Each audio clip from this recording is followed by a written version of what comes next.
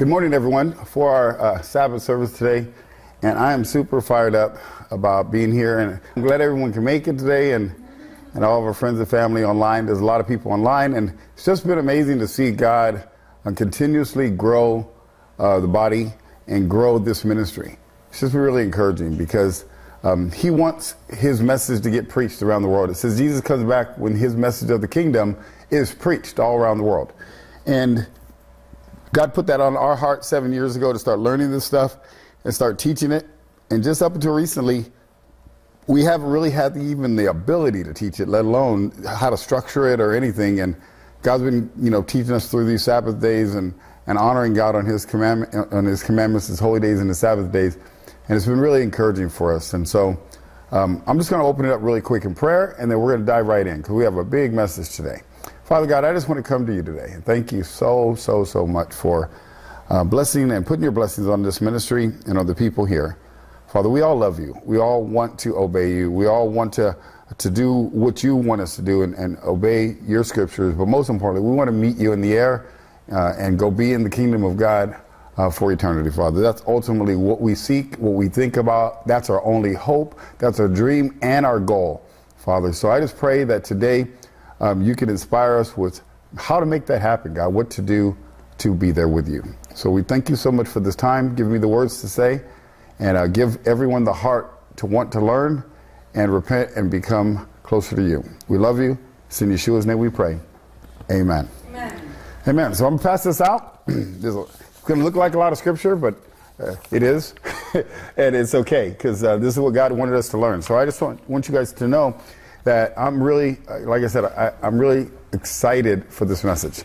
Now, one thing I want to share that, our ministry is Saved by Truth. You can go to savedbytruth.com and watch, the videos on the message. You can watch the videos on the website. You could also go to our YouTube channel, which is Saved by Truth 1. So go to YouTube and it's Saved by Truth 1. And the reason why you can go there right now and watch those videos because they're available. In the last few days, I just want to share this. In the last few days, God has put on my heart that I need to do something different than what we're doing. I need to do some things differently. And here's why. Because right now, we have access to the internet. We have access to freedoms and liberties that we may not have at one point. And as God was revealing through the scriptures, that there's going to come a time where we may not have access for biblical principles. Or not necessarily just us. But there might be people, let's say when the bride is gone, and we've done scriptures on that, messages about the bride being gone before the body, which you'll see that today. But the bride, when it's gone, the people that are left behind are not going to have the ability to go online and learn about God's word because that message won't be here no more. It may be taken away. That liberty of getting on the internet and just watching videos may not be available. So God told me, Stephen, you need to take those videos you've done and reproduce them in a way that's not on the internet. And I was like, okay, well, what do you mean? What do you want me to do? Nobody uses CDs and DVDs anymore. He said, yes, they do, all around the world. I said, okay, then what do you want me to do? So a lot of the videos that are online right now are going to still be there, but God asked me to reproduce them into a CD and DVD, into a pack. And, we're going to sell it for like $10 because that's about what it costs plus a little bit. But the bottom line is, we need to get this message worldwide. So God put it on my heart to take these CDs and take these messages that people need to know about how to make it to the kingdom of God. And some of them, like the hidden feast that we did last week, people need to know what that hidden feast is and how that is so important to make it to the kingdom of God. And the bride makes herself ready. People need to know how to prepare themselves for the bride, to be the bride, or if the bride is gone, then how to be the wedding party.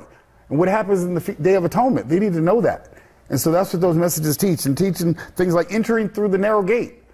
What does that mean? People don't understand what that means. Or even the other one we did on the Lord provides, how to ask for what you want, and really how the Lord will provide for you if you ask, and those who are obedient. And then, of course, how to get your sins forgiven. The greatest deceptions, one of the greatest deceptions Satan's done. How do you get your sins forgiven? People need to know that information. And there's many other ones. So I'm going to take as many as I can, put on a CD and DVD, and it'll be both, so that people can purchase them that are not just us, because you'll have it. But there's a lot of people that won't have it. They won't have access to it. And it's been awesome because I met a gentleman who's a marketing genius, and we partnered up. And this has been my missing link. It's funny. We're doing some business together, and he said yesterday, he goes, man, I can't believe you can do what you do. You complete me. That's what he said. He said, you complete me, because he knows how to drive traffic. He didn't know how to make sales. I know how to make sales. I didn't know how to drive traffic. So it's like a perfect match. And I told him about this mission, and he said, I'm going to help you. And there's another brother online right now who does editing, and he said he'd help us. And anyone else that wants to help, take this mission around the world to get people this knowledge. Because there's a lot of information out there, but people need the knowledge of what God has been teaching us through here. And so I just wanted to just share that with you, because I'm excited. That's part of my good news. But we're going to dive right into the scriptures. Like I said, there's a lot of scripture, but we'll go through it, and it'll seem fast, because it's going to be hopefully intriguing for everyone, and everyone will really understand what God wants for our life. So let's go through it. Let's jump right in. We're going to start with the question. And the title of the message is, The Questions Are the Answers. How to Make It to the Kingdom of Heaven. Because the Bible is going to answer the most important question that you should be asking in this life right now. How do we make it to the kingdom of heaven? There should be no more important question that disciples or people that love God should be asking. Not how to have a better life, how to get a more retirement, how to, be more happy and have a better family relationship. All those are important to do. But the single most important message that we should be asking ourselves is, how do we make it to the kingdom of heaven? I was talking to a brother the other day, and I called my brother because he used to go to the church that we used to attend. And one of the things that we talked about, because he believes they're in the kingdom of God right now. He believes in the church is the kingdom of God. Then what's coming back down then? That doesn't make sense. And the Bible says, and I showed him one scripture, the Bible says, flesh and blood cannot enter the kingdom of God. So that one scripture takes away that entire thing that someone's in the kingdom of God right now. Because flesh and blood cannot enter the kingdom of God. Nor can the perishable inherit the imperishable. It can't be done. That's what the Bible says. But people believe they're in the kingdom of God. That's not true. The kingdom of God is coming, and we're going to go be with it. And so we need to understand some questions. And so I just asked some questions. I said, God, what do you want me to teach? He said, the questions are the answers. So these are the questions that God put on my heart today. Number one is, what does the Lord want for his disciples? So let's look at the scriptures to see what the Bible says the Lord wants for his disciples. 1 Timothy 2, and we're going to start in verse 1. 1 Timothy 2, starting in verse 1. Let me make the screen a little bigger for everyone. That's good? Okay. 1 Timothy 2, verse 1. It says, I urge you then, first of all, that petitions, prayers, and intercessions, and thanksgiving be made for all people, for kings and all in authority, that we may live in peaceful and quiet lives in all godliness and holiness. This is good and pleases God our Savior, who wants all people to be saved and to come to the knowledge of the truth. For there is one God and one mediator between God and mankind. That man is Jesus Christ, who gave himself as a ransom for all people. This has now been a witness to at the proper time. And for this purpose, I was appointed and heralded as an apostle, and I'm telling the truth.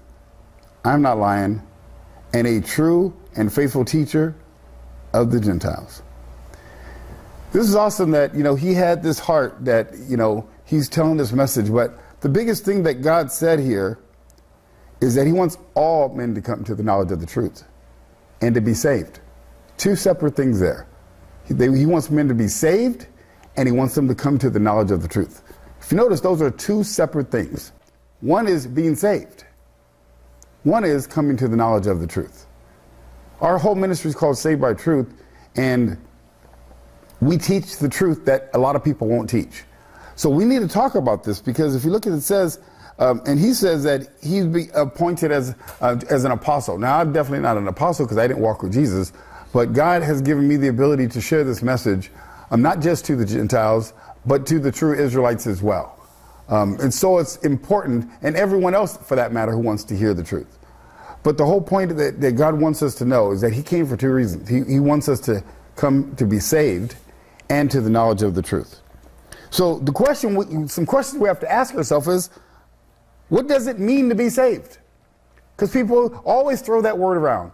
I'm saved, and this is what it takes to be saved. I'm saved. Everybody's walking around saved. Well, what does being saved actually mean in Scripture? You need to know the answer to that question. Because if you think you're saved, and then when the Bible says something different, you need to rethink your thinking. Because we may not be.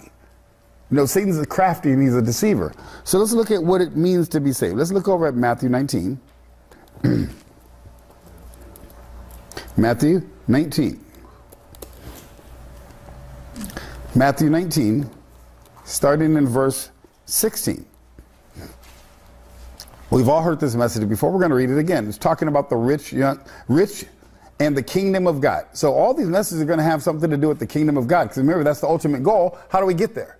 So this gentleman asked a similar question that I would ask right now. How do we get to the kingdom of God? Look what he says, verse 16. Then a man came up to Jesus and asked, "Teacher, what good thing must I do to get eternal life?" So that's one of the things it says here, is how do we get to eternal life? Right? That's the good question that this guy asked. How do I get there? So one of the things about salvation has to do with eternal life. So if we're looking at the scriptures, it says one of the things to be saved is to get eternal life. You got that? So that's one of the things that we're being saved is eternal life. And then it says, "Why do you ask me what is good?" Jesus replied, "There's only one who is good. If you want to enter life, keep the commandments." So we'll talk about that a little later. But that's one of the things he says is if you want to enter eternal life, obey the commandments. Now, we all know those are the 10 commandments, and here's the proof. Which ones? Same question he asked. Which ones should I honor? Because today a lot of people think, oh, I need to honor just Jesus' commandments. I need to honor these types of commandments. And you know, only the new commandment, loving people, is the only thing that you should obey. A lot of people say that. Well, he says, which ones? The same one. He says, Jesus replies, "You should not commit murder." Where's that found? In the 10 Commandments. "You shall not commit adultery." Where's that found? In the 10 Commandments. "You shall not steal." Where's that found? "You shall not give false testimony." So we know what commandments he's talking about. Now, he doesn't rattle off all 10. He only rattles off about 5, but all 10 still apply. So it's very important. That's one of the things he says. It says, "Honor your father and mother and love your neighbor as yourself." Those are the 10 Commandments wrapped into the greatest commandment. Okay? "All these I have kept." The young man said, "What do I still lack?" Jesus answered, "If you want to be perfect, go sell your possessions and give to the poor, and you'll have treasures in heaven." Okay, what commandment is that? Do not covet. Do not covet, loving money, right? Idle. So it's still the commandment, even though he explained it in a sentence form. So you see, "Then come follow me." When the young man heard this, he went away sad because he had great wealth. Look what it says. Jesus said to his disciples, "Truly, I tell you, it is hard for someone who is rich to enter the kingdom of heaven." Which means we're not in the kingdom of heaven now. That's coming down the road. It's hard. Again, I tell you, it's easier for a camel to go through the eye of a needle for a rich man to enter the kingdom of God. So just wanted to put these two combinations together. Entering life, eternal life, entering life, and entering the kingdom of God are all the same thing. Write that down. Very important to understand this. This is very important for you to know these things because there's a lot of deception out there. And it's your job to take notes. It's your job to be a Berean. It's your job to examine the scriptures to make sure what I'm saying is true. So write this down. Write down your notes. So entering life, entering eternal life, and entering the kingdom of God is the same thing. And the kingdom of heaven are all the same. Got that? Very important to grasp that concept. The next thing we're going to look at is Matthew 7. Let's look over at Matthew 7. Matthew 7. These are some qualities about entering eternal life and what it means to be saved. Here's another quality of that. Matthew 7, starting in verse 13. Matthew 7, starting in verse 13, it says the narrow and wide gates. Okay? Now, of course, that's not scripture, but this is. "Enter through the narrow gate. For wide is the gate and broad is the road that leads to destruction, and many enter through it." So that's telling you that everyone's not saved. And remember, this is only talking to the people that are obeying God and honoring God. It's not talking to the world that don't obey God. It's only talking to the people that believe in God, that want to follow him. It says telling them to enter through the narrow gate. And the gate is narrow to them. Make sense? And it says, many enter through the wide gate. But look what it says about the small gate. But the small is the gate and narrow the road that leads to life, eternal life. And only a few find it. Did you get that? Only a few find it. We've done messages on this. In the days of Noah, when Noah was building the ark, there was millions of people on the earth, but it says only a few, 8 in all, were saved through water. 8 out of millions, that's a small percentage. And every time the word I found in scripture about this type of topic, when he says few, he's talking about it's a wide road that don't get it, and only a few find it. So here's another one. Only a few are on that narrow road. Even though you might believe you're on the narrow road. Believing you're on the narrow road don't make you on the narrow road. You understand? So how do you stay on that narrow road? And what does it mean to be saved? That's what we're asking. But this is another quality. You got to understand that being on the narrow road and eternal life and life and the kingdom of heaven are all the same. You got it? You got to stay on that narrow road to make it to the kingdom of heaven. So all those go together. So the reason I'm piecing this together is because all this has to come together so it can make sense for you. So let's look at another quality of what salvation is. Because just understanding the word salvation doesn't make you saved. You have to know what it means to be saved. So let's look at Matthew 22, and we're going to start reading in verse 1. Matthew 22, starting in verse 1. This is talking about the parable of the wedding banquet. We've read this many times, but it's important to read it from this perspective. And I love the way the Bible, you read something one day, the next day you read it again, it's a different scripture. It's amazing how God does that. But look what it says. Jesus spoke to them again in parables, saying, the kingdom of heaven is like a king who prepared a wedding banquet for his son. Stop right there. So now the king of God is like a wedding banquet. So kingdom of heaven and saved is meaning participating in a wedding banquet. You see how that works? See how he's tying all these pieces together? So you want to be at that wedding banquet. Anybody want to be at the wedding banquet? Absolutely. I want to be at the wedding banquet. And I don't care where I'm sitting in the wedding banquet. I just want to be there. Right? Look what it says. It's like a king who prepared the wedding banquet. Who's the king? God. Right. And he prepared a wedding banquet for who? His son. And who's the son? Yeshua. Who's Jesus' wife? The bride of Christ, the church. That's why last week's video, we talked about being part of the bride. The bride makes herself ready. That's Jesus' wife. That's the body of Christ. But it's not the whole church like people think it is. But look what it says. He sent out his servants, to those who had been invited to the banquet, and tell them to come, but they refused to come. So he told his disciples, he told his servants to go out and prepare the wedding and tell them to come in, but they refused. How do you refuse to come to God's wedding banquet? What kind of ways do you do that? Ignore it, too busy. Oh, I don't need to learn anything about the wedding banquet. I'm saved. I'm just saved. I got baptized. I'm saved. I'm good. I don't need to do anything else. You're saved by grace. I'm saved by grace. I said the sinner's prayer. I'm saved, so there's nothing I can do. There's nothing you can do to be saved. Well, let's see what the Bible says about that. So it says that they refused to come. So guess what? You can refuse to come to the wedding banquet. You can either choose to come or you can refuse to come. Look what it says then. Then he sent some more servants out and said, tell those who have been invited, I prepared my dinner. My oxen, my fattened calf has been butchered and everything is ready. Come to the wedding banquet. But they paid no attention. That's one way you cannot make it to the wedding banquet. Don't pay no attention to it. Just work and work and work 6-7 days a week and do your own thing and live your life the way you think you should, because you know God can't do anything to help you with your life. Just go ahead and do whatever you want to do. Yep, pay no attention to it, and you won't be at the wedding banquet. The Bible says. And then he says, then went off. One to his field.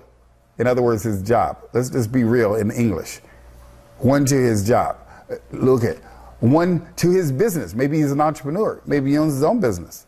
See, one was a job to the fields where he worked, and one is his business. And it says both of them right there in Scripture. So that's what people will do. That's one way you cannot be invited to the wedding banquet. And then the other seized the servants, mistreated them, and killed them. In other words, they treated the body of Christ bad. They did all kinds of different things. They persecuted the body. They persecuted us that honor God's Sabbath day on a Friday during the day. Because they said, oh, that's not true. The Jews know what to do. You do it on Friday night. That's when the day starts at night, which makes absolutely no sense whatsoever to even a child. But that's what people believe. People believe. It makes no sense. But anyway, it says mistreated and killed them. And the king, God, was enraged. He sent his army to destroy those murderers and burn their city. So when the people that choose to pay no attention to God's Sabbath days and his holy days and pay no attention to the kingdom of God, what does the Bible say that God's going to do to those people? He's going to destroy them. He's going to send his army to destroy those. And he calls them now murderers, because murderers is in the same category as disobedient to the Sabbath day. Right? So whether if you're a murderer or adulteress or breaking the Sabbath day, it's all the same to God. He calls you a murderer, and he's going to burn their city. That needs to be scary. That's why one of the videos you need to watch is the fear of the Lord. Having a healthy fear of the Lord is important. Look what it says. Then he said to his servants, the wedding banquet is ready. But those I invited did not deserve to come now. Now they can't come to the wedding banquet because they chose to ignore God's invitation. And then it says, so go to the street corners and invite the banquet, anyone you find. In other words, that's why we're sharing this message. That's why we're getting these DVDs out to people and getting this information out so that somebody will watch it and say, oh my goodness, I've been wanting to know this stuff, and they repent, they get baptized. Next thing you know, they're part of the body. They're part of the wedding party. And you that's been studying the scriptures for years and years and years are left behind and won't make it to the wedding party. But let's see if the Bible says that. That's just me. Let me just keep reading. So go to the street corner and invite the banquet. Anyone you find. So the servants went out into the street and gathered all the people they could find, bad as well as good. And the wedding hall was filled with guests. But when the king came to see the guests, he noticed that, man, they're not wearing wedding clothes. If you understand the scriptures on wedding clothes, we went over that. The fine linen is the righteous acts of the saints. The righteous acts of the saints is honoring the commandments and the holy days. That's a whole other scripture. You can watch one of the videos we mentioned earlier and get the details on that. But verse 12, it says, he asked, how did you get in here without wedding clothes? How did you get in here without honoring the commandments and the holy days and the Sabbath day? Friend, the man was speechless.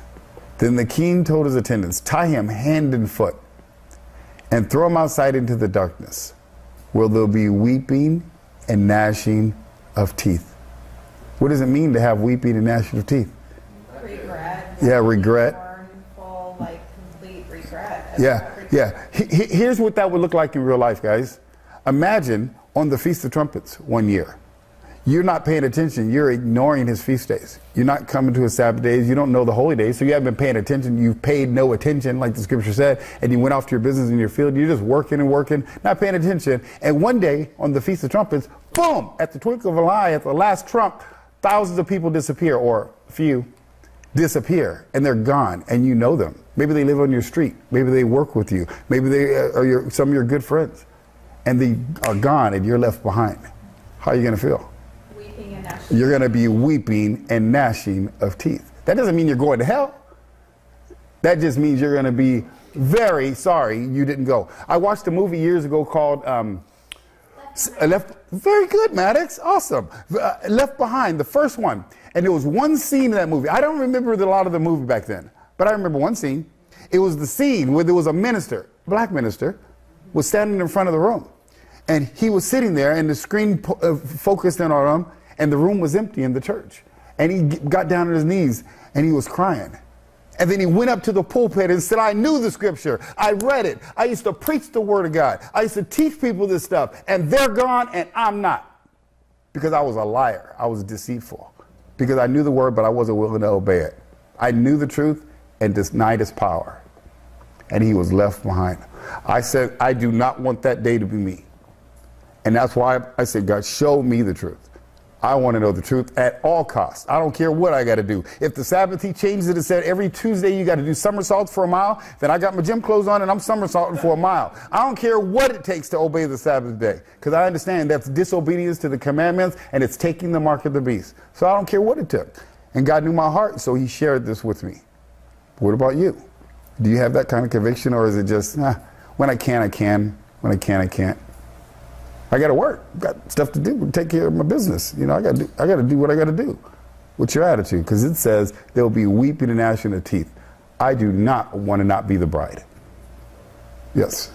Amen. And just to clarify for people maybe just tuning on, we mentioned a lot about the Sabbath because the other commandments and the first and second, most people who really love God, they do those. I mean, we don't want to be simple. It's just that the Sabbath day is the one that we were all deceived on at one time in our lives. This is the one thing that we recognize is so important to God, and it's a sign between God and his people. That's a great point, and I'm glad you brought that up, because you're right. We do mention the Sabbath a lot in the holy days, but it's no different than murder. See, the other commandments, the other 9 commandments, a good-hearted, obeying disciple of Jesus is not going to murder anyway. They're not going to have idols, you know, intentionally having idols. They're going to love God with all their heart, mind, and soul, and strength anyway. They're not going to, you know, be mean to their parents and be, you know, they're going to do the other 10 commandments automatically. The other 9 commandments automatically. Satan knew that. So what did he do? He made a 5-day work week. He made a school system, a 5-day school system, so you automatically disobey one of the commandments. And the Bible says if you break one, you've broken them all. That's what the Bible says. So because of that, exactly what Jamie just said is that's why he did that. That's why we mentioned that. But look what it says. It says many are invited and few are chosen again. So it's another big thing that we need to know about the kingdom of God is that only a few are chosen. So not only are a few invited, guess what? A few are chosen too. So if you think that everybody in the church is going to be saved and make it into the kingdom of God, you are wrong again. That's not what the Bible teaches. The Bible says few are chosen and few are even invited. So it's very important to understand this. You want to be on that narrow road. So the narrow road means you're one of the chosen few. That's what being on that narrow road is. So you need to know what that looks like. So those are the 3 points. 1, you got to get eternal life. In other words, eternal life is life. That's what the Bible says. And the kingdom of heaven are all the same. It's being on that narrow road. Only a few find it. In other words, only a few are even going to see this message. There's 8 billion people on this planet. You know how many are going to see it? Very few. Why? Just because Satan is a deceiver. Now, will they have another chance? Yes. There's 2 more chances after the bride is gone. There's the wedding party that have to go through the great tribulation, get beheaded for their faith, and that's called the first resurrection. That's in Revelation 20. You can read about it. We're not going through that today. That's the second opportunity to make it. But I'd rather not get beheaded. I actually enjoy my head. I'd prefer not to get beheaded if I didn't have to. I'd prefer to be the bride and not have to go through that than to have to go through that and then really get my faith tested. And then the third time is when the book of life, when everyone is raised at the last day, when everyone is raised and they're judged by their life. When they're judged by their life. When that happens, that's different. I don't want to be judged by my life because I know what I did too. And I don't want to be judged there either. So the best option for me was to be the bride. And that's just obedience. So that's easy. That's the easiest of the 3, in my opinion. So I could either obey God now, be the bride, not go through the great tribulation.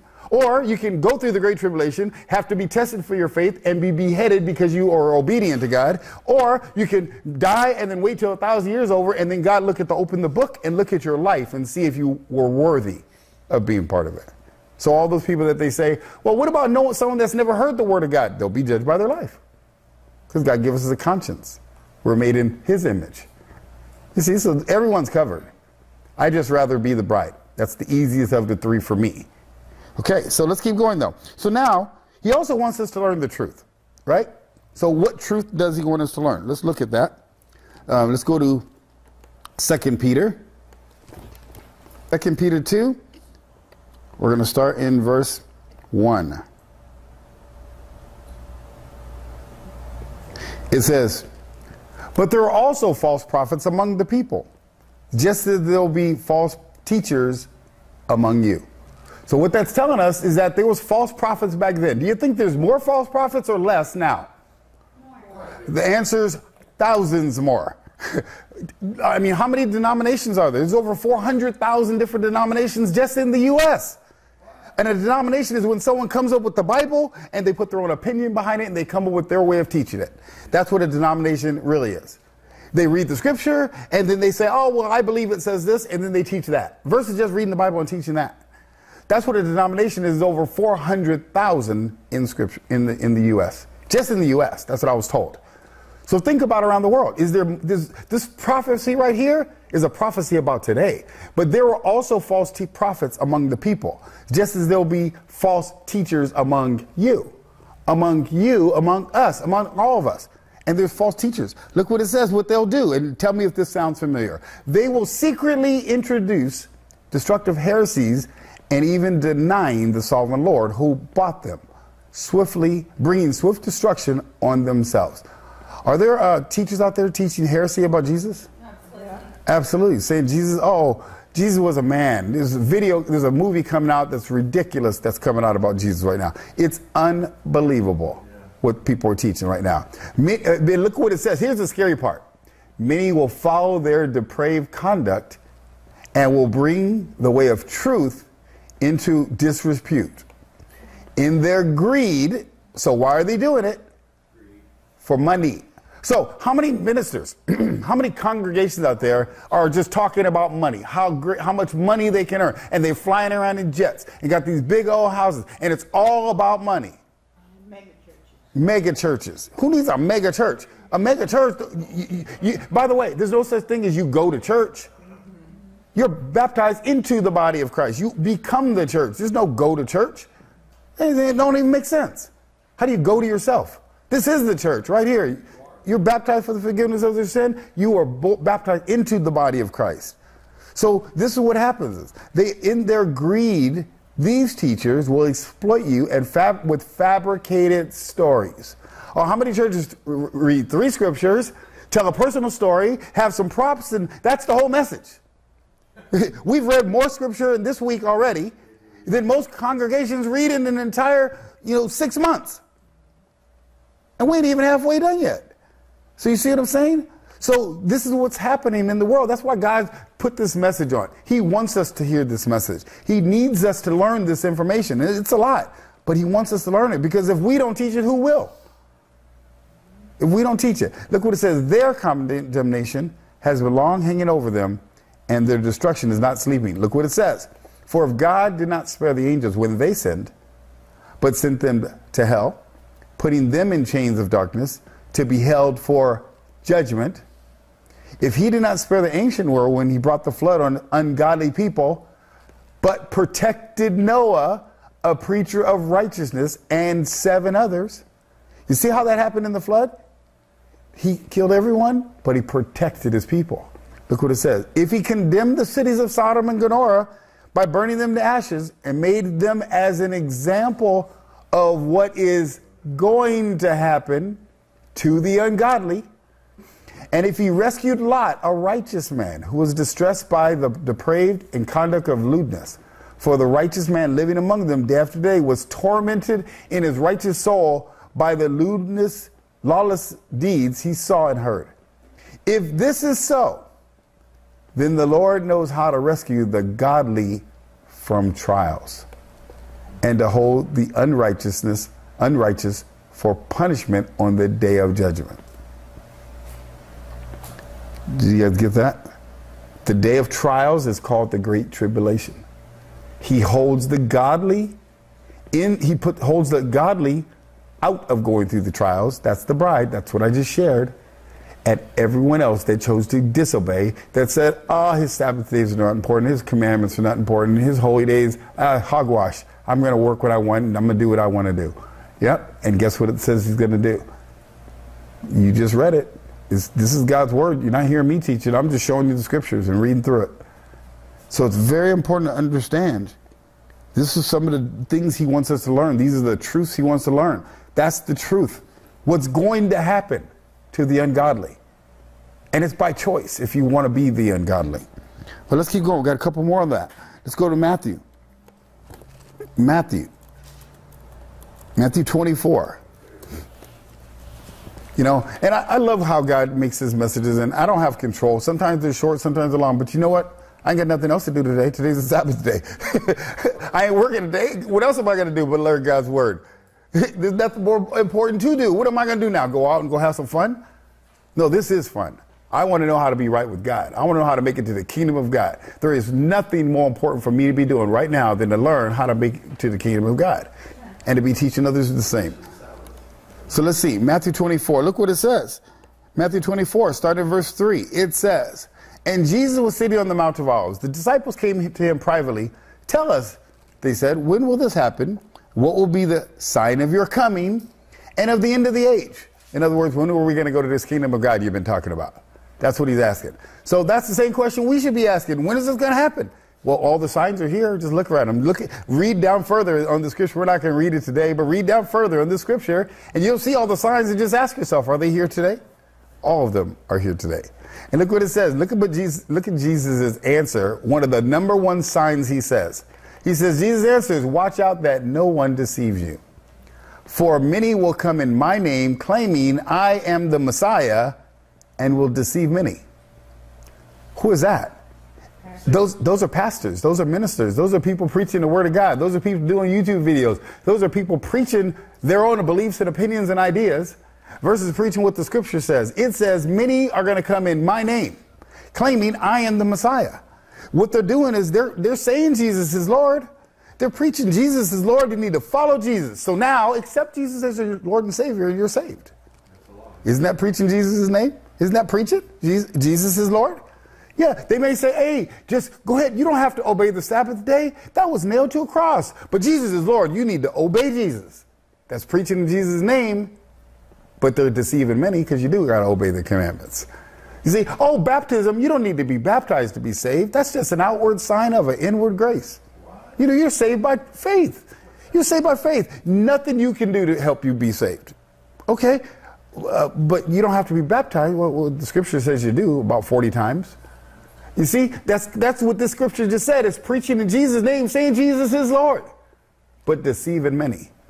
How many ministers are doing that right now? How many people online are doing that right now? How many people on Facebook are doing that right now? Preaching in Jesus' name, preaching false doctrine by accident and on purpose. Amen. By both. So this is what he wants us to know. That's called the knowledge of the truth. He wants us to know these truths. He wants us to understand this. So it's very important that we grasp that. And so on Saved by Truth website, there's a lot of videos, a lot of training on Bible studies on that teach the truth about these things. So you need to learn them. Look what it says. So what are we being saved from? So what is it that we need to be saved from? So now we know saved means being in the kingdom of heaven, means to be in the kingdom of God, right? Being on the narrow road, right? Yes. Did you have a question?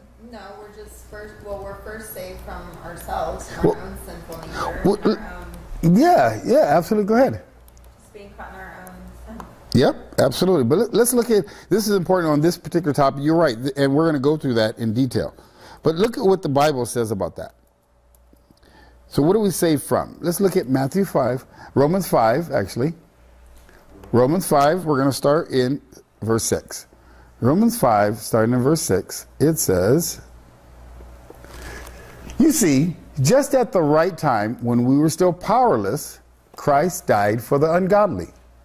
Very rarely will anyone die for a righteous person, though for a good person someone might die, possibly might dare to die. But God demonstrates his own love for us, that while we were still sinners, Christ died for us. Since we have now been justified by his blood, how much more shall we be saved from God's wrath through him? So what are we being saved from? God's wrath. So you understand? So all the things Jamie said about being saved from ourselves, from our sin and all, that's true. But realistically, what salvation means, we get saved from God's wrath. When does God's wrath happen? It's called the Great Tribulation. And guess what? The bride doesn't go through the Great Tribulation. everyone else does. The ones that are left behind, the ones that are ignoring his holy days and his Sabbath day, the one that work is more important and their business is more important, and they say, oh, they pay no attention, like the scripture says. They go through the great tribulation. But the bride is saved through that. That's what it says in scripture. So which would you prefer to be? Would you prefer to go through it? Because you can, it's by choice. Just pay no attention, right? That's it. It's real simple. Just pay no attention to what we're teaching. Watch part of this video and say, man, this was kind of busy. I got to go generate some money. Go do that. Pay no attention. It's very easy to go through the Great Tribulation. Very simple. But look what it says here. That's one thing that we need to, that we're being saved from. But let's look at another one. Romans 1, starting at verse 18. Look what it says. The title of this area is God's Wrath Against the Sinful Humanity. So we kind of know what he's talking about. It says, the wrath of God is being revealed from heaven against all godlessness and wickedness of the people who suppress the truth by their wickedness, since what they be known to God is plain to them, because God has made it plain to them. So let's look at the first thing he says. He said the wrath of God is being revealed. So we're starting to see the wrath of God. Can you see the wrath of God around the world right now? Yeah. Can you see it? If you can't see it, you better open your eyes. That means you're asleep. The wrath of God is being revealed right now against the godlessness. People that do less than godly things around this world. And who suppress the truth. See, suppressing the truth is godlessness too. You see, he wants all people to be saved and come to the knowledge of the truth. Satan's getting everybody to believe lies and deception. But look what it says. So since what may be known about God is plain to them, because God has made it plain to them, for since the creation of the world, God's invisible qualities, his eternal powers and divine nature have been clearly seen, being understood from what has been made, so that people are without excuse. So everyone's without excuse that God exists and what's going on. Everyone's without excuse. For although they knew God, they neither glorified him as God nor they gave thanks to him. But their thinking became futile, and their foolish hearts were darkened. Although they claimed to be wise, maybe they got these prestigious jobs. Maybe they're a business owner, they're a multimillionaire, they're a teacher or they're a doctor or something. They got these jobs and they think they're so wise in their own eyes. What does the Bible say? They became fools by disobedient God, being disobedient to God. But look what it says. They exchanged the glory of an immortal God for images made to look like mortal humans, being birds and animals and reptiles. So therefore, let's see what happens to those people. God gave them over to sinful desires of their heart, impurity, for the degrading of their bodies with one another. See any of that happening going on right now in the world? Didn't the president pass a law about that a couple of years ago? Isn't that interesting? That's all around this world happening right now. And guess who gave them over to it? God did. That's called the days of Lot, you guys. That's why Lot was destroyed. Because of the same sin that the president just announced of the year in this country and around the world. The days of Lot. So for the first time in history, we're in the days of Lot and in the days of Noah simultaneously. All the signs are here. Look what it says. They exchanged the truth about God for a lie and worshiped and served created things like money, like themselves, like American Idol, served people. Everything became more important than God. Isn't it? Do you see that right now today? Yeah. Everything is more important. Look what it says. And worshiped and served created things rather than the Creator, who is forever praised. Amen. Because of this. See, because people want to serve other gods and because they want to, all the different things it talked about, is that God gave them over to shameful lust. Even their women exchanged natural relationships with other ones. See any of that happening right now? At the highest rate in history, by far. Look what it says. In the same way, the men also abandoned natural relationships with women and were inflamed for lust with one another. And you see that going on right now? At the highest rate in history. Men committed shameful acts with other men and received themselves due punishment for their error. Again, God had given them over to it because that's what they wanted. He said, fine, just like he did with the Israelites. Watch last week's message. We talked about how he divorced the Israelites and gave them over, took away their holy days and their Sabbath days because they didn't want to honor him anyway. So he said, fine, go worship other gods. And he divorced them. Just like you would do if you divorced your husband or your wife. Right? You'd say, go ahead and do whatever you want to do now because you don't care. You understand? That's how God treated them, and that's how he's treating people today in the same way. Look what it says. Furthermore, they did not think it was worthwhile to retain the knowledge of God. Did you guys hear what I just said? I said that the people didn't think it was worthwhile to gain this knowledge. So they didn't take notes. They didn't pay attention. They didn't go research the scriptures. They didn't become a disciple. You know what they did? They just listened to the message just like in every other church. Watch the billboard, watch the big screen, and then go home on their merry way and do whatever they want to do. Right? See, they didn't think it was worthwhile to gain the knowledge. Okay? So God gave them over. Now all these people, see, he's given everybody over to it. He gave it over to them, the people that don't think it's important to gain the knowledge. To depraved mind, so that they do what they ought not to be done. They have become with every kind of wickedness, evil, greed, and depravity. They are filled with envy, murder, strife, deceit, malice. They're gossipers, slanderers, God-haters, insolent, arrogant, and boastful. They invent ways of doing evil. They disobey their parents. They have no understanding, no fidelity, no love, no mercy. That sound like today? Sound like the people today? Every time you turn on the news, crazy stuff going on in the news. Unbelievable stuff people are doing to their parents and their kids. And it's crazy. It's crazy. But look why it's happening. Although they knew God's righteous decrees that those who do such things deserve death, they not only continue to do these very things, but also approve of those who practice them.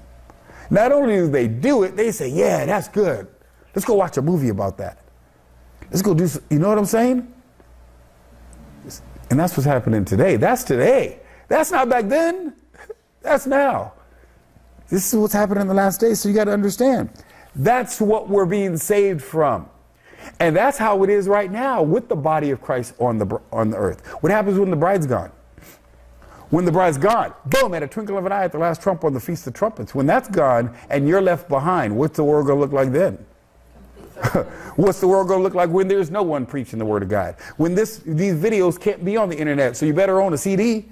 You better own one of those DVDs. You better have it burned on your cell phone. You better have it hidden away so it act like it's gold, because that's the truth of what the Bible teaches. When all the Bibles are taken away and it's illegal to have one like it was years ago in Germany at one point, wasn't it? Yeah, when that starts to happen, because the bride is gone and only people left are the people that love God but refuse to obey. Now what's going to be like? You understand? Are you getting this? I hope you're grasping this concept, because God wants you to know this message. So how do we make it to the kingdom of God? So let's talk about some instruction, some specific things of what we need to do. Number one, 1 Corinthians. We're going to go through some of these pretty quick. 1 Corinthians 6. 1 Corinthians 6. Look what it says. 1 Corinthians 6, starting in verse 14. It says, by his power, God raised the Lord from the dead, and he will raise us also. When does that happen? On the Feast of Trumpets. The dead in Christ rise first. Those who are alive remain, get to be caught up to go meet the Lord in the air. We'll be with him forever. That's when that's going to happen. Look what it says. Do you not know that your bodies are a member of Christ himself? Shall then I take the members of Christ and unite them with a prostitute? Never. Well, biblically speaking, what does that mean? What does that mean? What is a spiritual prostitute?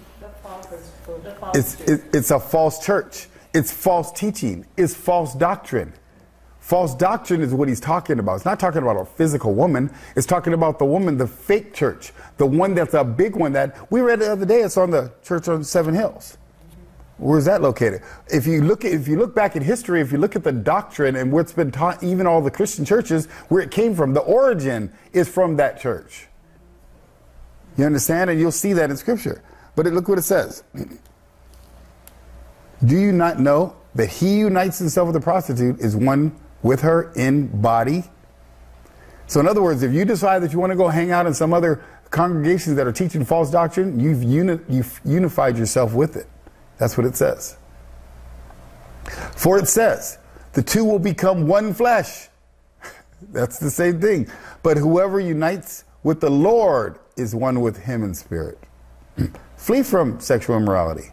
All other sins a person commits are outside the body, but whoever sins sexually sins against their own body. Do you not know that your bodies are the temples of the Holy Spirit? That's why we're not waiting for some temple in Jerusalem to be built, some third temple. That's a whole nother deception. We are the temple. We're being built up right now. That's what it's saying. That's what this whole message is for. We're building the temple right now. That's why you should get these videos out. Put these videos out. Put these DVDs and CDs out. Buy one or some and get them out. Have other people order them so they can learn this message. You are the temple of God, who is in you, whom you have received from God. And when did we receive it? At baptism. Look what it says. You are not your own. You were bought at a price. So once you got your sins forgiven, you got baptized, you're not your own anymore. The way you want to live ain't yours no more. The things that you want to do ain't yours no more. If God tells you to get a different job, then that's what you got to do. If God says you need to do something different in business, then that's what you got to do. If God tells you to live somewhere different, then that's what you got to do. You ain't yours no more. You were bought at a price. That's why God tells me to do whatever. That's what I'm doing. It's not up for debate anymore because my body is Christ's body now. Look what it says. Therefore, honor God with your bodies. 1 Corinthians 6:14 through 18. It's so awesome how when you read Scripture, it has this layer that is the first layer of just, you read it and it's like just sexual immorality. That's what it's talking about. But it really has a hidden meaning behind it about the being yoked together within the body of Christ with, it's actually such a deeper meaning than what it appears. That's right. So we shouldn't be yoked together with people teaching false doctrine. We shouldn't be yoked together with that. So if you're yoked together with a group of people that are teaching false doctrine, either teach them the truth, or you got to go. That's what I did. That's what we did. We were going to a congregation. We loved our friends and family. We had been baptized there years and years and years for years. And all of a sudden, God started sharing with us about the Sabbath day. We were excited. We took the message to them and said, look at what we've learned. They said, that's nailed to a cross. You ain't got to do that. What do you mean we ain't got to do that? That's what it says. I got 190 scriptures showing we have to do that. Nope, that was nailed to a cross. Can you show me a scripture on that? No. They didn't want to hear that. So you know what we did? We said, hey, we got to go. Now, that took a couple months, but we had to make a decision. Are we going to follow Christ or are we going to follow what the teacher says, what the minister said? And we followed God. We followed what he said. So let's look at a couple more scriptures of what it takes to make it to the kingdom of God. John 15, we're getting into how to make it now. We know some of the things, but let's look at John 8, starting in verse 31 and 32. John 8, starting at verse 31 and 32. It says, to the Jews who had believed him, Jesus said, if you hold to my teaching, then you're really my disciples. Then you will know the truth, and the truth will set you free. They answered him, we're Abraham's descendants that have never been slaves to anyone. How can you say that we'll be set free? Jesus replied, very truly I tell you, everyone who sins is a slave to sin. Now if a slave has no permanent place in the family, but a son belongs to it forever. So if the son sets you free, you will be free indeed. So the next thing is you've got to look at being free. So salvation means being free from sin. Right? So that's part of that salvation. That's what you have to be freed from sin to enter the kingdom of heaven. He ain't gonna let a bunch of sinners that are all full of sin into the kingdom of heaven. That doesn't make sense. But what it says here, it says the first thing you have to do is hold to his teaching. Jesus says if you hold to my teaching, then you're really my disciple. If you're going to go to that false church's teaching and you're going to hold to that teaching, then you're their disciple. If you hold to some minister that teaches something different than the scripture, then you're their teaching. You're following their teaching. Then you're their disciple. Satan has disciples too. If you follow deceptive teaching like the ministers and people that it said in scripture, if you're following their teaching, then you're their disciple. That's how it works. That's what a disciple is, a follower. But Jesus says if you hold to my teaching, then you're really my disciple. Then you'll know the truth. So you got to hold to the teaching first, then you know the truth. You don't just know the truth. You know the truth by holding to the teaching. And then you will be freed from sin, which is what we'll talk about in a moment. You understand? So that's one of the things we got to do. We got to be a disciple of Jesus and hold to his teaching. Let's keep going. Let's go to Matthew 28:16. This is after Jesus died and rose again. Look what it says. Then the 11 disciples went to Galilee on the mountain where Jesus had told them to go. When they saw him, they worshiped, but some doubted. Isn't that interesting? Jesus rose from the dead. They see him, and they still doubt. Satan is crafty. If Jesus was here with holes in his hand, is right there in front of you after he died, how do you doubt? But the Bible says they still doubted. And these were the 11 disciples. These weren't even people that weren't disciples. These are the disciples that doubted. So you think you're going to have doubt now? Oh, definitely. It's the same thing. Think about that. But that's right. Look what it says. Then Jesus came to them and said, all authority in heaven and on earth has been given to me. Therefore, go and make disciples of all nations, baptizing them. Number one, if you want to get into the kingdom of God, you got to become a disciple. And we baptize disciples. That's what it says. And then it says, in the name of the Father and the Son and the Holy Spirit. You're baptizing them in the name of the Father and the Holy Spirit, then teaching them to obey everything I've commanded you. What did Jesus tell them? What was his commandments to the disciples? What did he teach them? Obey the commandments. You see, so you not only you have to become a disciple, you get baptized for the forgiveness of your sin, and then you hold on to the commandments. Amen. You hold on to the commandments. And that's what it says. And then he says, surely I'm with you always to the very end of the age. So that's another thing we have to do. We have to become a disciple. Let's look at Mark 3. By the way, I know this is a long message. If you have to go to the restroom, just go. Come on back. We ain't got time to stop because God wants this on recording. God wants people to hear this message. God's people want to live this message. And I'm sorry, I didn't plan on doing this. But I'll tell you what else you got to do today? What's more important? Nothing, right? So you know what you do? Suck it up. Just take some notes. Be excited because God's revealing to you what it takes to make it to the kingdom of heaven. There's no more important message. So let's go to Mark 16. Mark 16. Look what it says. Mark 16, starting in verse 16. Yep, we'll start in verse 16. It says, whoever believes and is baptized will be saved, but whoever does not believe will be condemned. Stop right there. So that's another thing you got to do is believe. You got to believe what you're hearing. You got to believe the message. You got to believe what Jesus is telling you. But it says believe and be baptized will be saved. Both. So people that teach you that you don't need to be baptized, well, the Bible just says something different. You got to believe and be baptized will be saved. So salvation has to do with being in the kingdom of God. So that's another thing you got to do. You got to believe and be baptized. Let's keep going though. The next scripture. I don't know why God wanted all these scriptures in one video, but he did. So amen. It's not my job to rewrite his message. So John 3, starting what it says, is John 3, starting at verse 1. Look what it says. Now, a Pharisee, a man of Nicodemus, who was a member of the Jewish ruling council, he came to Jesus at night and said, Rabbi, we don't know you are a teacher who has come from God, for no one could perform the signs that you are doing if God were not with them. Jesus replied, very truly I tell you, no one could see the kingdom of God unless you are born again. So you think you're going to make it to the kingdom of God without being baptized? You're wrong again. You got to be born again. And it says, how can someone be born when they are old? Nicodemus asked. Surely they cannot enter a second time in a mother's womb to be born. Jesus answered, very truly I tell you, no one can enter the kingdom of God unless they are born of water and spirit. Flesh gives birth to flesh, but the spirit gives birth to spirit. You should not be surprised at me saying you must be born again.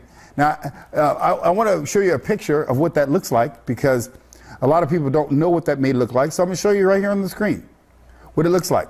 Born again. Jesus is on the cross. What happened? There it is. It says, Jesus is on the cross. Your old life. It says, Jesus died and was buried. That's, you are buried with Christ in baptism. Jesus was resurrected, rose from the dead. You raised from a new life. That's what baptism looks like in a graphic. Your old life in Jesus, parallel. You died, you were buried. Jesus was died, was buried. He rose to a new life. You were born again. That's what baptism looks like. That's what it means to be born again. You don't just accept Jesus as your holy Savior to be saved. There's no scripture on that. That's man-made. That's man-made. So you don't read. That's not how it's done. You understand? Look at another one. Acts 2:38. We're going to look at this. Same thing. Death, burial, and resurrection. You're born again. So you got to understand that. It's very important to understand what baptism and born again looks like from God's perspective.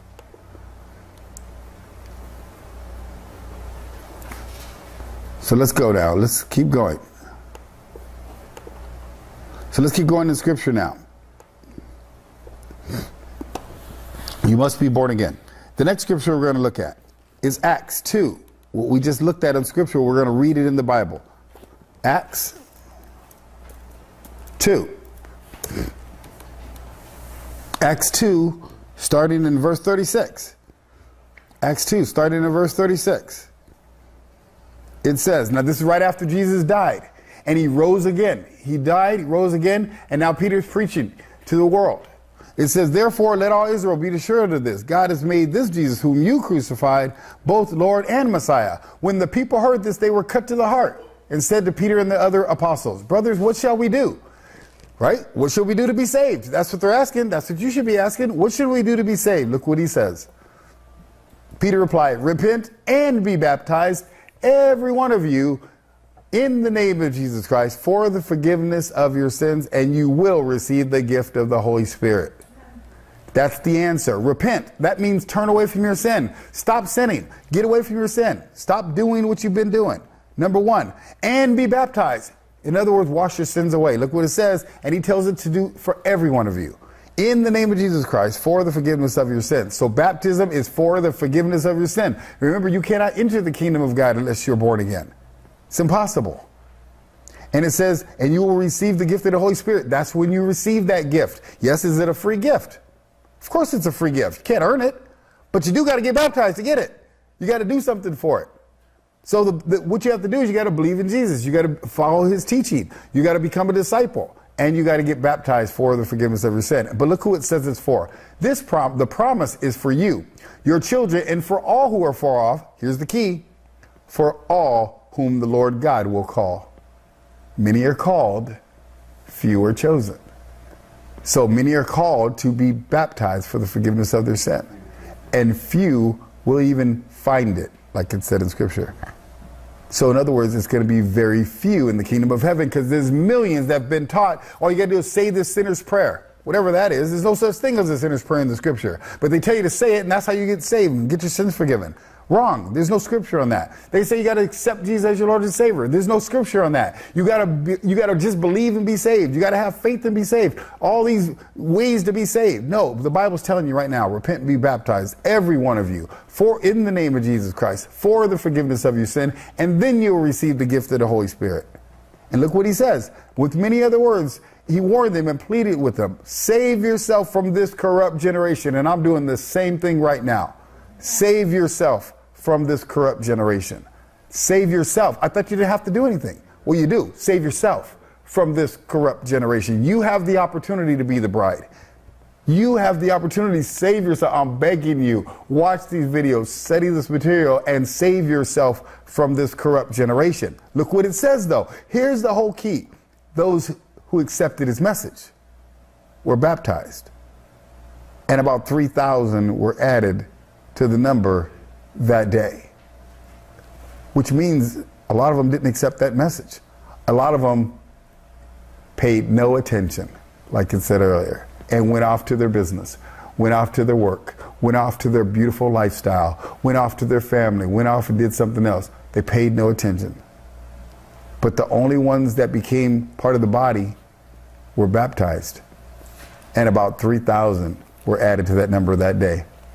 There's probably 5 or 10 or 15 or 20,000 people there. Do you know that on the Pentecost tomorrow, the day the Holy Spirit came down, that was this day. This day was that feast. That's why they were all there. They were there celebrating the Feast of Pentecost.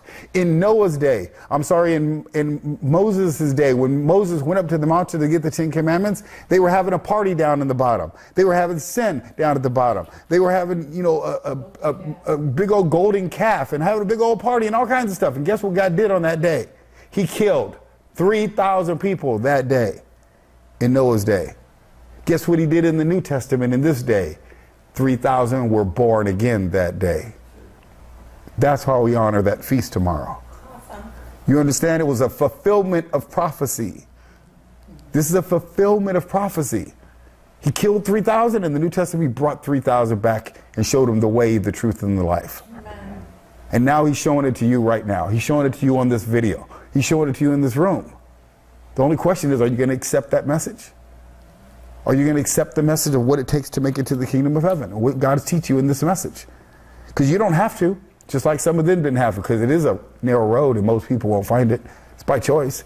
You can stay on the wide road, the one everyone else tells you to do. You can choose to do that. It's by choice. But don't expect to be in the kingdom of heaven, because you won't be based on the scriptures. So let's keep looking, though, because God's trying to drill this in you guys. He wants you to get it. So there's no misunderstanding. Say, oh, I didn't understand. You understand this. Let's keep going. Look what it says. Romans 6, starting in verse 1. It says, what shall we say then? Shall we go on saying that grace may increase? By no means. We are those who have died to sin. How can we live in it any longer? Or don't you know that all of us who were baptized into Christ were baptized into his death? We were therefore buried with him through baptism into his death, in order that just as Christ was raised from the dead through the glory of the Father, we too may live a new life. Again, that's baptism. That's dying and raising again. We just saw the picture on that. So that's what that means. Again. So how many times does it need to say you need to be born again? Once.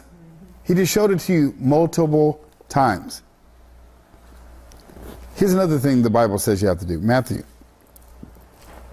19. I think we may have gone through this again, but we're going to go through just part of it. Matthew 19. Because again, remember, being saved is having you got to have your sins forgiven. It's being part of the kingdom of God, right? Matthew 19, look what it says. We talked about this earlier, but we're going to just go through one small part. Matthew 19, starting in verse 16. Matthew 19, starting in verse 16. Look what it says.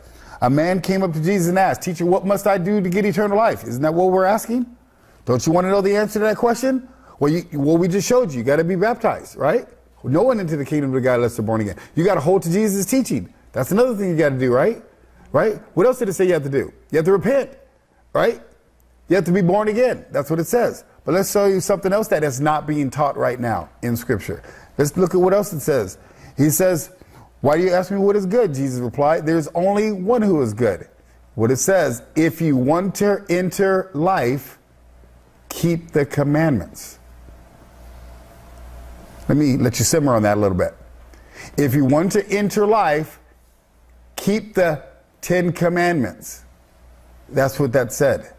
Well, if you don't believe they're the 10 commandments, he says which ones. He didn't believe it either. He didn't know which ones either. So he says, Jesus, do not murder. That's one of the 10 commandments. Do not commit adultery. Do not steal. You understand? So we went through this already. I got that.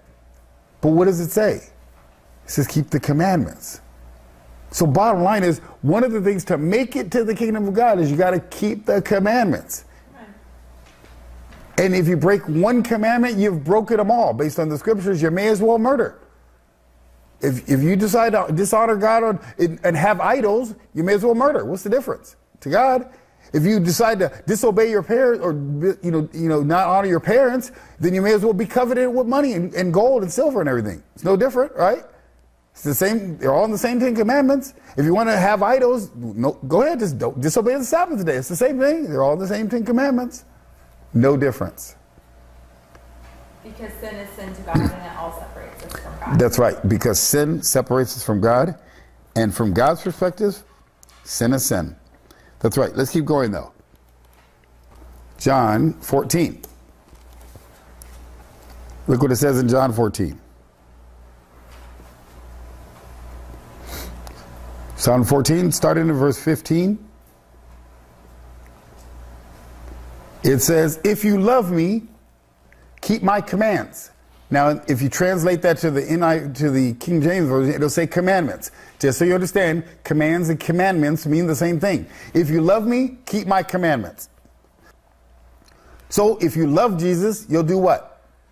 Keep his commandments. All 10 of them, or 9 of them, or 8 of them? All 10. So, if you don't love him, what won't you do? You won't keep his commandments. So, don't tell Jesus you love him and did not obey his commandments, because that's telling him you don't love him. You understand? How can you say I love Jesus and then go murder? Can you do that? No, that's called a hypocrite, right? No, if you say I love Jesus, I really love Jesus, but have idols all over your house, what would Jesus say? He'd say, I don't know you. So what would you do if you say I love Jesus and decide I'm gonna work on his Sabbath day? What would he say? I don't know you. Same thing. It's the same. You get it? So let's keep reading, though. You don't have to believe me and take my word for it. Let's read. And I will ask the Father, and he will give you another advocate to help you and be with you forever.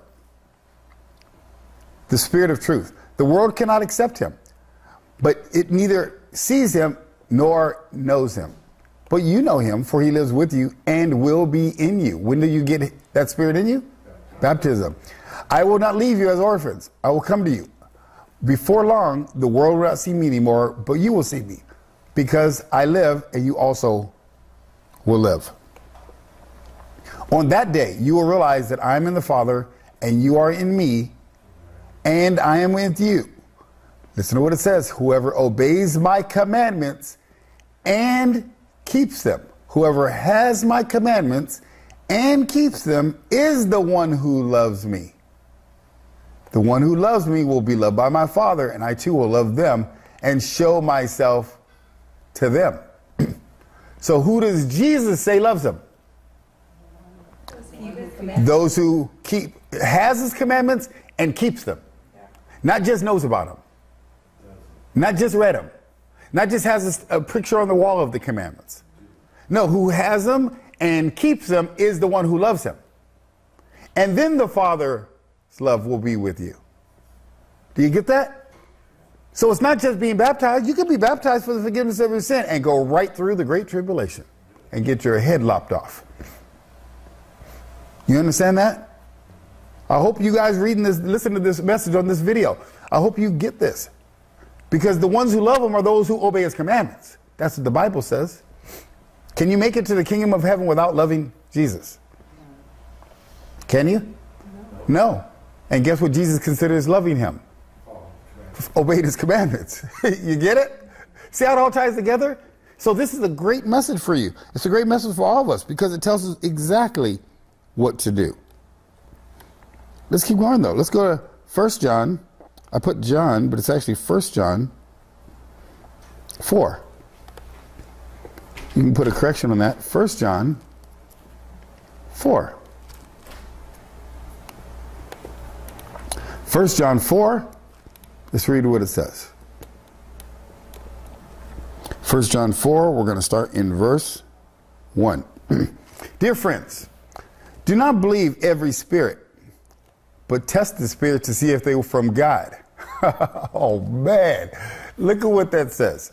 This is very important to get, you guys. You know, people say, oh, I have the Holy Spirit. I listen to the Spirit. I had a guy on YouTube. I'm teaching him about baptism. I'm showing him scripture after scripture. You know what he says? Why listen to the Holy Spirit? He's listening to a spirit. But that don't mean it's the Spirit of God. You understand? Because he doesn't believe baptism is for the forgiveness of sin. So if you don't believe the baptism is for the forgiveness of sin, that means you probably haven't had your sins forgiven. That means you probably don't have the Holy Spirit. So if you don't have the Holy Spirit and you're listening to a spirit, is it a spirit of God? No. Probably not. And the Bible just said so. You understand? Look what it says. Dear friends, do not believe every spirit, but test the spirit to see if it's from God, because many false prophets have gone out into the world.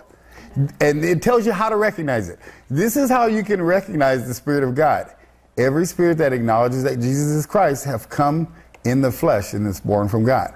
But every spirit that does not acknowledge Jesus is not from God, that spirit is from the Antichrist, which you have heard is coming and even now is already in the world. The Antichrist was in the world back then. Do you think it's more prevalent now? Yes. As a matter of fact, you, dear children, are from God and have overcome them, because the one who is in you is greater than the one who's in the world. They are from the world and therefore speak from the viewpoint of the world. And the world listens to them, the false spirits that are out there. The world's listening to all those false spirits, teach all that false doctrine. We are from God. Listen to what it says. He who knows God listens to us. But whoever is not from God does not listen to us. Guess who he's talking about right there? You. See, people that are from God will listen to us because they see the scriptures. They're hearing the truth. They hear about baptism, and they're excited to learn about it. The Bible says people that are not from God, don't listen to them, and they probably won't listen to us either. Because they don't believe baptism for forgiveness of sin, which means they don't have the Holy Spirit. They've not been born again. So because they don't have that spirit, they can't discern. They're listening to a different spirit. That's what the Bible just said. But look what it says. This is how we recognize the spirit of truth and the spirit of falsehood. Yes? It's just interesting. Can you look, Stephen? So it's interesting to me because it just seems like in a lot of these scriptures, it's more prevalent that he's so speaking of the occult. Right. And of all the, like they suppress the knowledge of the truth. They're the ones who have the ability to suppress the truth, of which when we obey the commandments, God ripped open our vision to see everything that they've deceived the world on. And I think even in this, it's talking even more like they speak of a viewpoint of the world. Right. Like they're speaking for, and we all were under this ether of them. That's right. Until we came out of it. Mm-hmm. Like Babylon, basically. Yeah, in other words, we came out of that by obedience. Right. When you're obedient, you can see the truth because God reveals it to you. So let's keep reading there. You're going to see how powerful this is as the scripture goes. Dear friends, let us love one another, for love comes from God. So write that down. Love comes from God. This is very important. Everyone who loves has been born of God, and knows God. Whoever does not love does not know God, because God is love. So now he's tying loving God. Remember what Jesus said? If you love me, what? You'll keep his commandments.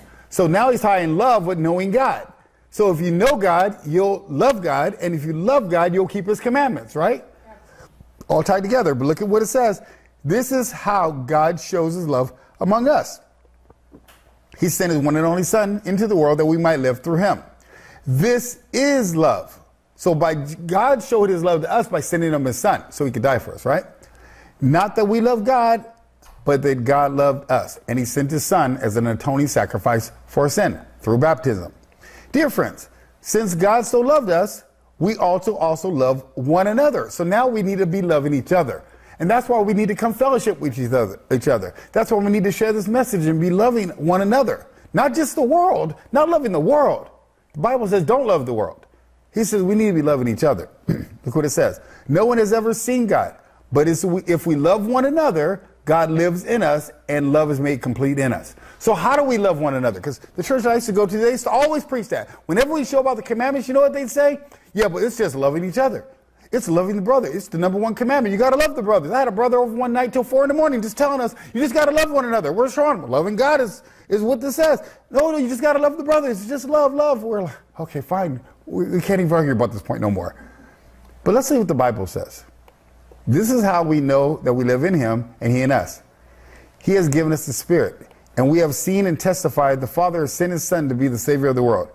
If anyone acknowledges that Jesus is the Son of God, God lives in them, and they in God. And we know that we rely on God's love, the love of God has for us. This is powerful. Look what it says. God is love. Whoever lives in love lives in God, and God in them. This is how love is made complete among us, so that we will have confidence on the day of judgment. Right?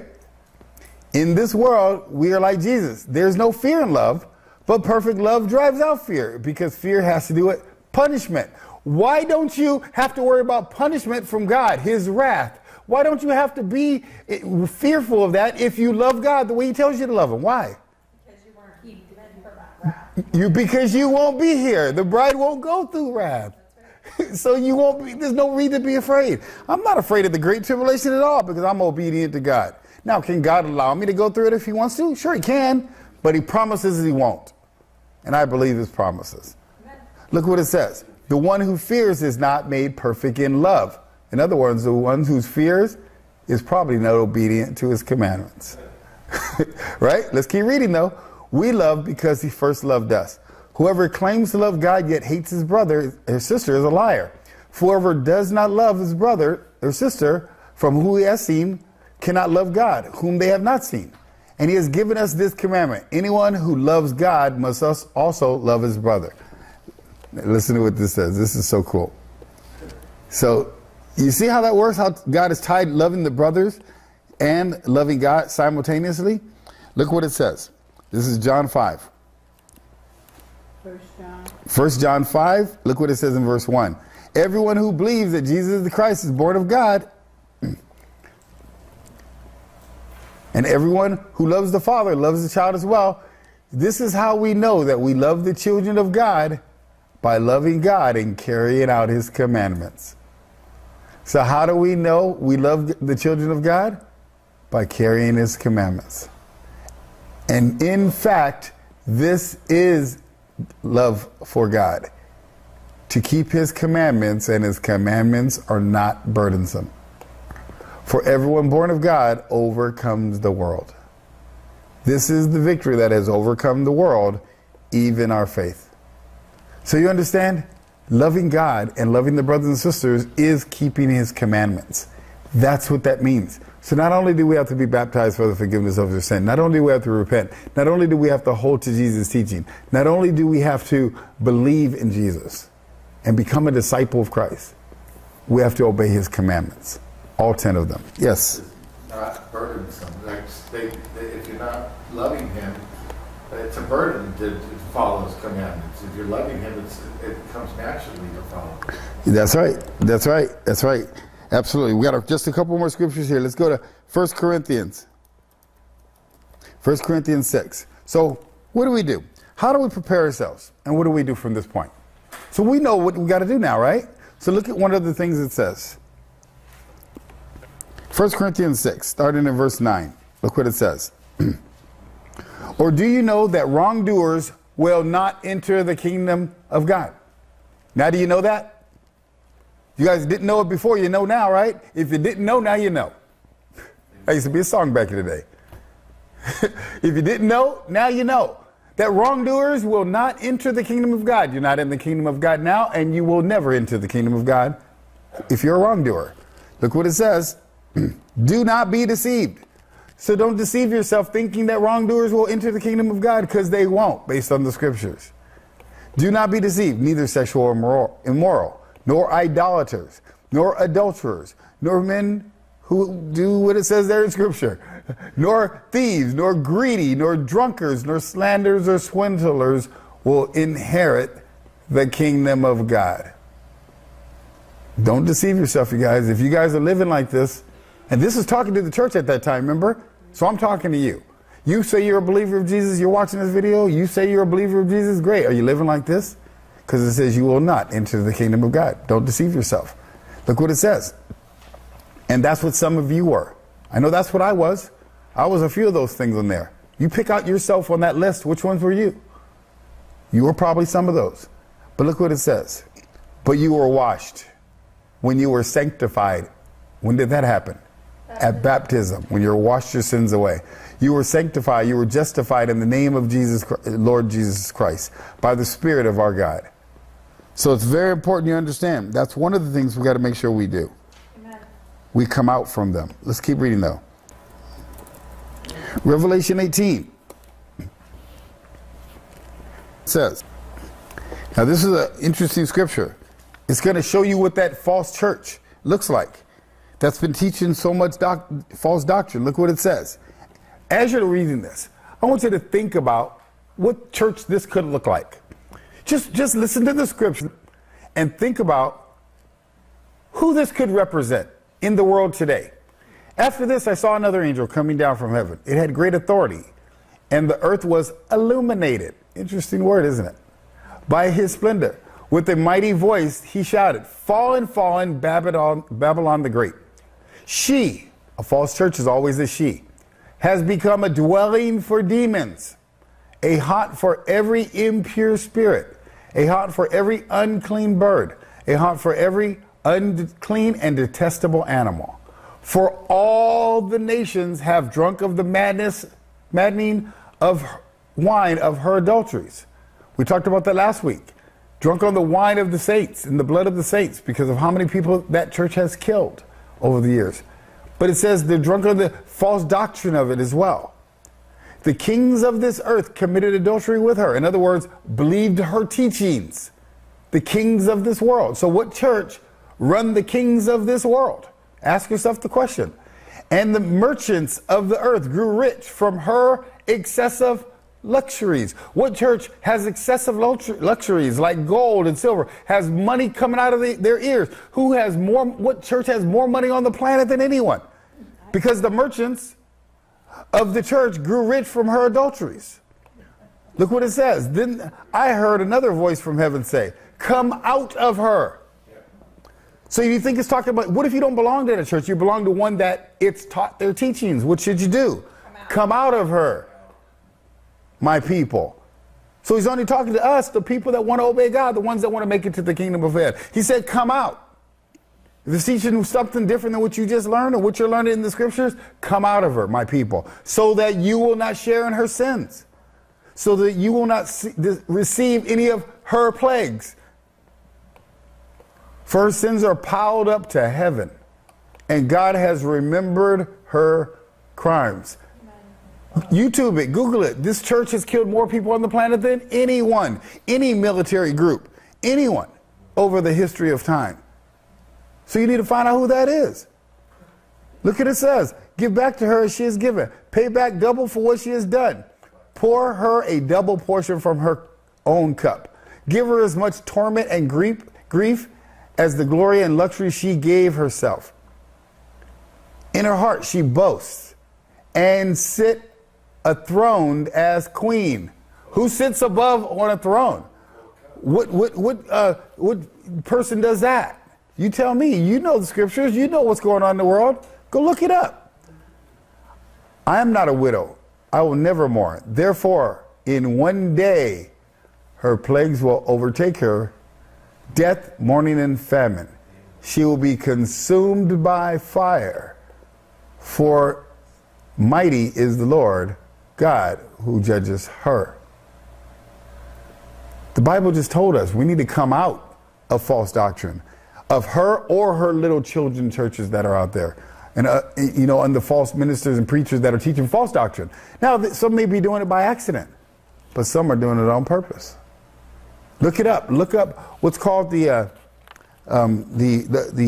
Jesuits. Look that up and see what they teach. Look what they've been taught. Just look it up for yourself. You don't have to believe me. Just go look it up for yourself. YouTube it, Google it. It's all there. But it's so important for us to understand. The Bible says we need to come out of that. Because who's not going to enter the kingdom of God? We know some of the things, but let's look at this. This is, I'm sorry guys, but God has poured it on today. Yes. It's funny because if you read down, and this is just so true of how Satan works, but in verse 15, Wait, is that what scripture are we at? Where you were at, just Revelation 18, verse 16. Revelation 18. So, Revelation 18. Look what it says. This is awesome. Go ahead. Verse 16. Go up. Starting in verse 16. Look what it says. Now it's even going to give you a description of what this looks like. Do you want to read? But yeah, it's interesting. It says, and cry out, woe, woe to you, great city, dressed in fine linen, purple and scarlet, and glittering with gold, precious stones and pearls. And it's interesting because it's just complete opposite of the bride, because the bride is also dressed in fine linen. Like they're dressed in clothing in a certain, and it's complete opposite. It's a fine linen, but it's the false glittering with gold. Right. It's just it's exactly how Satan works. Yeah, that's awesome. Opposite of God. You're exactly right. I didn't even think about that. But yeah, so looking at that scripture, it says, woe to you, great city. First of all, it's a city. So what church is a city at the same time? I heard one called the City on 7 Hills. So look it up. It's actually in scripture. But it says this great church is dressed in fine linen, just like the bride is dressed in fine linen. The real church is dressed in fine linen. The false bride is dressed in fine linen. But the difference is this one has purple and scarlet. Yeah. Go look and see online and see what color their outfits are, if it's purple and scarlet. And glittering with gold. Gold everywhere. Precious stones. And pearls. Look what it says. In 1 hour, such great wealth has been brought to ruin. Wow. That's awesome to see. So you see how God's word will answer all of those things? It's just amazing, you guys. Millions of followers with it. Billions. No, it has in the billions now. Yeah. So who will not enter the kingdom of heaven? Who will not? Well, let's look at some specific things about your life, because we need to know some of the things that we need to not do. 1 Corinthians 6, starting in verse 9. This is very important. Look what it says. We're just going to read them through real quick, just so you can have this for your own knowledge. Because God obviously wanted you to have this one message that clears up a lot of little deception there. It says, or do you know that the wrongdoers will not enter the kingdom of heaven, into the kingdom of God? Do not be deceived, neither sexual immoral, nor idolaters, nor adulterers, nor men who have sex with men, nor thieves, nor the greedy, nor drunkards, nor slanderers, nor swindlers will inherit the kingdom of God. One group of people. All these things are not going to enter the kingdom of God. That's what the Bible says. Let's look at another one. The Bible says, who will not enter the kingdom of God. And if you notice, it says, do not be deceived. So people think that, oh, you can do whatever you want after you're saved. Once saved, always saved, which is the most ridiculous thing ever. Once saved, always saved. It's not true, but people believe it. Look what it says in Galatians 5:19. Here's another group that it says will not enter the kingdom of God. Let's read it. It says 19, the acts of the flesh are obvious. Again, sexual immorality, impurity, debauchery, idolatry, witchcraft, hatred, discord, jealousy, fits of rage, selfish ambition, dissensions, factions, envy, drunkenness, orgies, and alike. I warn you, as I did before, that those who live like this will not inherit the kingdom of God. That's a whole other group of people. So if you live like this, you're watching this video, and that's how you live, the Bible says, don't be deceived. You will not enter the kingdom of heaven. Here's another group. This is the last one on this.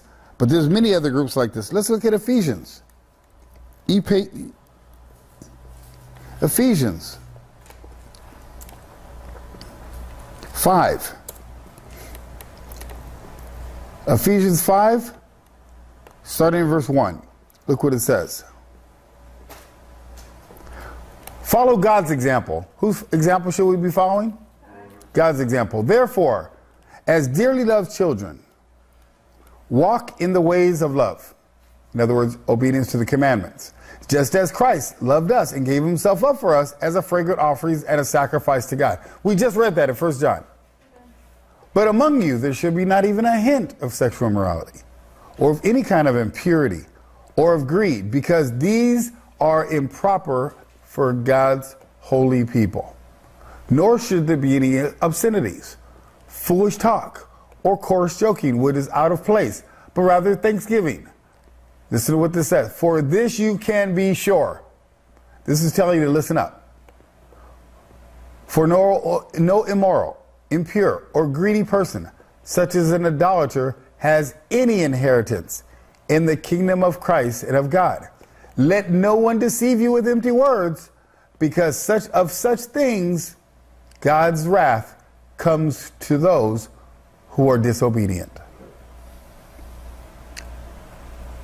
God's wrath comes to those who are disobedient. Therefore, do not partner with them. I know this is a tough message. I know God's laying it on. But there's a reason, because he's coming to get his bride, and he's coming soon on the Feast of Trumpets. We don't know what Feast of Trumpets. We pray to God that this is the Feast of Trumpets this year. We know he's coming on a feast. We just don't know which one. For those who have done a lot of this, or any of this, is that they can be forgiven, truly forgiven, if they repent of their sins, and if they are then baptized again. Amen. So if you've done any of this stuff, that's what baptism is for, to forgive you of your sins. The first will be last, the last will be first. That's exactly right. So if you are watching this and you're full of sin, maybe you're on the street right now, maybe you're a mess right now, it's not too late. Jesus said he sent his people out to the poor and the good as well as the bad. And you know what? You might be the worst sinner right now, but you know what? Repent. Make a decision to follow Jesus. Decide to obey his commandments. It's all about the heart. Get your sins forgiven. Go get baptized for the forgiveness in your sin, because the Bible says the first will be last and the last will be first. There will be people watching this message right now that have been studying the scriptures for 30, 40 years, that have grown up in the scriptures, that have been watching it for years and years and years, and says, that guy doesn't know what he's talking about. And they've been deceived, and they will not repent. They will not obey the commandments. And the Bible says if you don't obey God, you will not make it to the kingdom of heaven. And the first will be last, and the last will be first. So don't think it's too late. It's not too late. Today is the day to get your sins forgiven if you haven't got your sins forgiven. Not tomorrow, right now, today. Make a decision to become a disciple. Make a decision to hold on to Jesus' teaching. Not my teaching, not some man's teaching. You take the scriptures I'm giving you and you look at the scriptures in your Bible. That's what God wants you to do, because he's coming. He's coming. I'm telling you, he's coming. And he's coming soon. We don't know the exact feast. We don't know the year, but we know the day because he's told us. Amen. Amen. Let's keep going. We got 2 more scriptures left. So what do we have to look forward to? Why should we do this? Why? Let's go to 1 Thessalonians. 1 Thessalonians 4. 1 Thessalonians 4, starting in verse 13. It says, brothers and sisters, we don't want you to be uninformed about those who sleep in death, so that you do not grieve like the rest of mankind who have no hope. I had a friend of mine the other day just call me and said her mom died. And it was really sad. It was really sad for a couple of reasons. One, because it took her a few months to overcome this grief of her parents' death, of her mom's death. But her and her husband were talking, and they comforted each other. And they comforted each other because they believed that their mom is in heaven in a better place. That's what she said. Said, so we can get away with this. And her mom is in a better place, so that's how she can do it. She still misses her, but she's so grateful that her mom is in a better place in heaven. And I didn't say a word. I just listened. Because the Bible says that no one's in heaven. No one's in heaven right now. No one's in heaven. And the world is grieving because they have no hope. That's the only hope they can have, that their mom is in heaven. But she's not. And neither is my grandmother and my great-grandmothers. They're all asleep, like the Bible says. They're asleep in death. No one goes to heaven when they die. No one goes to hell when they die. They're asleep until judgment. And you're going to either be raised to life, or you're going to be asleep for 1,000 years until you're judged by the book of life. No one's in heaven. And I couldn't bear to tell her. That's why I was so sad, because I sat there. And I wanted to, but I couldn't, just because she was just so grieved. Amen. God, I need you to share that one. Maybe you should get this CD one day. But look what it says, brothers and sisters. We don't want you to be uninformed about those who sleep in death. God doesn't want you to be uninformed either. That there's opportunity. It says, so that you do not grieve like the rest of mankind who have no hope. For we believe that Jesus died and rose again. So we believe that God will bring with Jesus those who had fallen asleep in him. So those who are a disciple of Jesus, when he comes, those are going to arise. Look what it says. According to the Lord's word, we tell you that we who are still alive and are left until the coming of the Lord, that's called the Feast of Trumpets. That's what we're waiting for.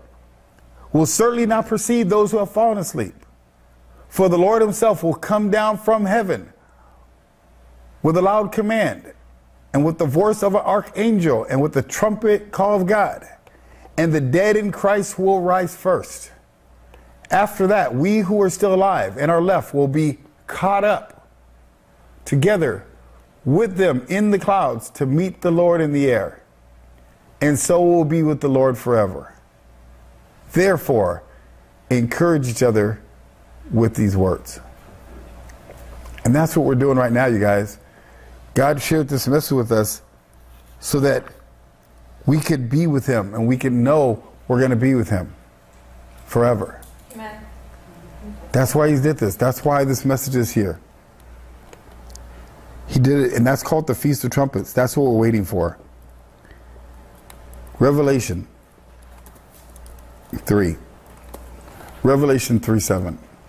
This is why we're doing what we're doing, you guys. To be the bride. You want to be the bride. You don't want to go through the Great Tribulation.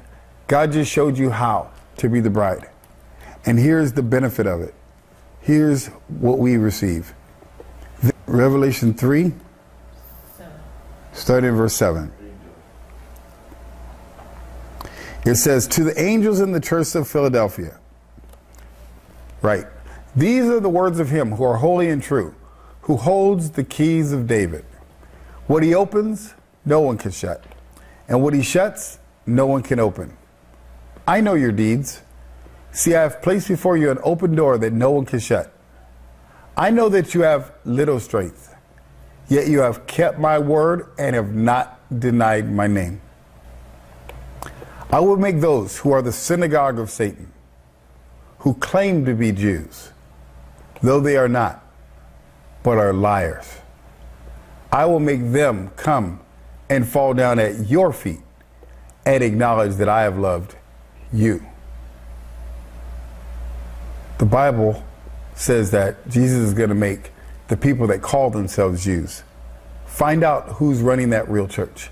Find out in the last days when Jesus died, it was the Holy Roman Empire. And see who were the people that were there. Look at the little hat that they wear and compare that to another group of people that wear that same hat. There's only one group of people on this planet that worship in synagogues. And those are the only people that call themselves Jews. But the Bible says that God's going to have them come and fall down at your feet and say that I loved you. Those who, since you have kept my command to endure patiently, I will also keep you from the hour of trial that is going to come on the whole world to test the inhabitants of the earth. I am coming soon.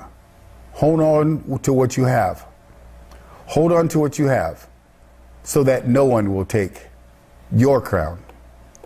To the one who is victorious, I will make a pillar in the temple of my God. Never again will they leave it. That's why we're doing what we're doing. Amen. So we can make it to the kingdom of God, so we will never leave it. And we'll be a pillar in the kingdom of heaven with Jesus. I love you guys so much. Thank you so much for being here. I'm going to close it out with a prayer. Father, I just want to thank you so much for this message. Thank you so much for being here for us today, God, and allowing us to go through this message. There was nothing more important in this world, nothing more important for us to do today, nothing more important than to be here and hear this message, God. Thank you so much. I pray this message gets anointed by you, and that people all around the world will buy this CD or buy these DVDs or download the video or whatever it takes for them to be able to listen to it. God, I pray millions and millions listen to it, so that even though a few was 8 in Noah's day, a few could be 1 million or 2 million or 5 million here. God, we know that you want all men to be saved and to come to the knowledge of the truth. So I pray that you take this message along with the others that you've taught and spread this far and wide. And I pray that the brothers and sisters can help plant the seed in their farms as well. Thank you so much for the rest of this day. And we love you so much. In Yeshua's name we pray. Amen.